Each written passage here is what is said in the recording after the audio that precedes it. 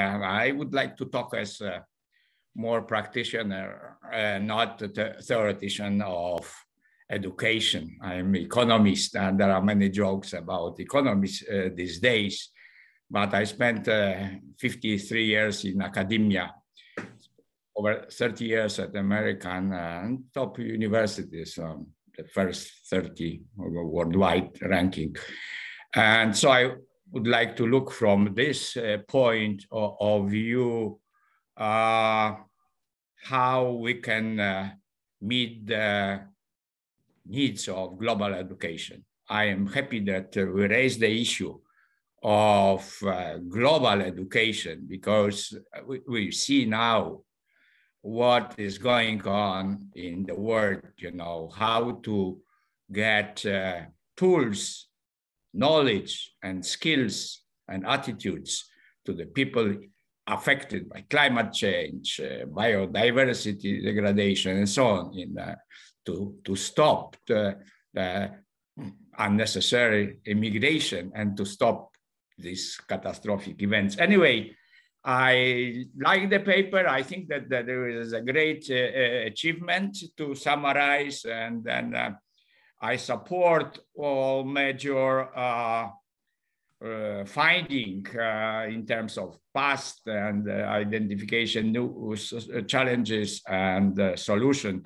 But I would like to focus on a few issues which should be further expanded. And thanks God, some of my colleagues already raised this issue, but so I would like to avoid repetition and then just focus on some additional elements. So in terms of online education, yeah, I'm in favor or the hybrid taking education. And this is something what I remember was strongly emphasized during the first session. Education should meet local needs, but with the global focus. So somehow we should take advantage of technology progress and use all available resources, MOC, technical education, whatever, all these online courses, and find the hub, as Pavel mentioned, and he is completely right, and somebody else also, to adapt and to design the program to respond to local needs.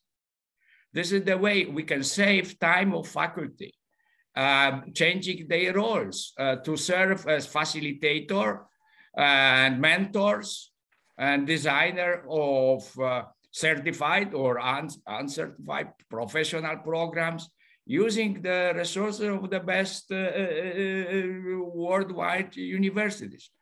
I am experiencing to some extent that type of experience working from 2005 with Harvard Business School with Professor Porter. In fact, you know, from 2 o'clock, I attended both our events from 2:30 and Harvard, watching the annual workshop. And what is important to apply the knowledge produced by the best universities and pedagogy to the local needs. We have over 130 universities worldwide in the network. We created a network. This program will have 20 years already. And most of them, about 70%, are the universities from developing countries, Latin America, Asia, then Europe, not many American universities. What they are doing, they are using the streamlined lectures, cases, methods, you know, to their local needs. Period. There is not a big annual fee to join this, but we have access to all these cases non-stop, and we can really apply the best research. What happened during this, I am 17 years with this system. Besides education, we developed joint research addressing the major problems. We are moving out of microeconomics of competitiveness to sustainability, to building shared values. This is an evolution. We somehow feedback. This is not one-way stream.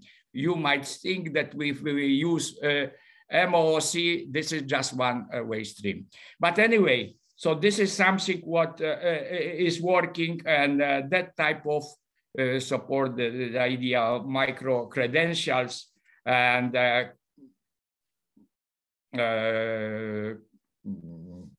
CBA education, competency, but we need to keep in mind one thing. Competency-built education practiced by American universities is good to recognize the experience and professional knowledge of adults who didn't have opportunity to get degrees. But what about the future generation? This is what, 100 million, 200 million. So, I mean, there are big needs. If we want to resolve global problems, we should think about numbers. So from that point of view, local universities are necessary to adapt and design these programs. Either, as Remus reminded us, education is not about knowledge. And I think that so far, in this document, we focus a lot about knowledge, but not about how to shape practical needs and how to shape the values. As he mentioned rightly, we need to not only provide knowledge for personal development, skills to be competitive, attractive on the labor market, but we need to shape good citizens. We need to, as Professor Emil Constantinescu mentioned, value, and this is the attitudes building. So we need to have face-to-face. It's almost impossible to build attitudes online. Some students are turning off the video. You don't see them. You don't see reactions. I was teaching since March last year online, and this is the problem. So the local universities, regional universities should be combined with the top universities, which are providing the top, the highest class knowledge. What else? And then we need to give them opportunity to shape this by themselves. I think that I was doing this for many years, but enthusiasm of my friend Alberto Zucconi to move further to community learning arrangement really pushed me harder. I think there is a great concept. And so how we are doing, not just in the class, but half of my classes are graded by the team research project. And there are identifying local problems or company problems or social problems and applying the tools we are giving them in the class. So I was surprised when I came to the States that we have home take exams. Kaha raised the issue of cheating. There is no problem of cheating if you give them original problem to resolve, which never was taken by anybody. You will see how they apply the methodology.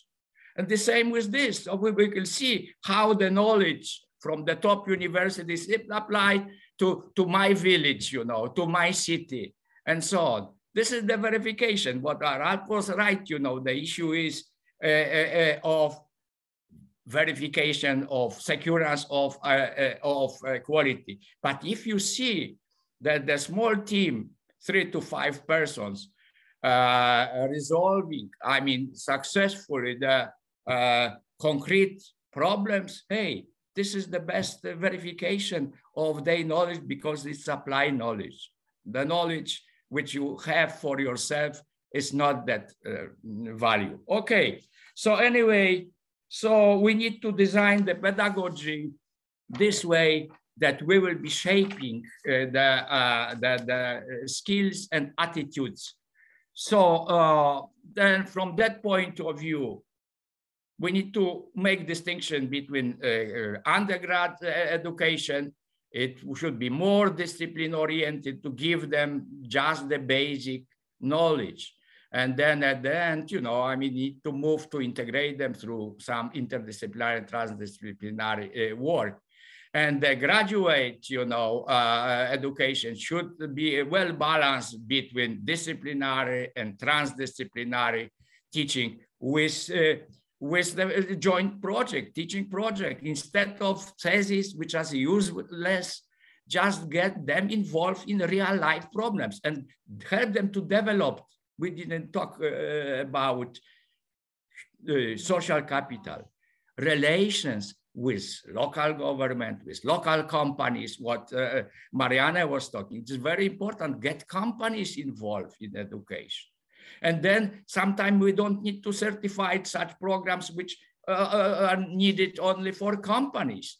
Help them to get access and check that. And the final stuff, I think that with the pandemic crisis, we learned one thing, one very important thing.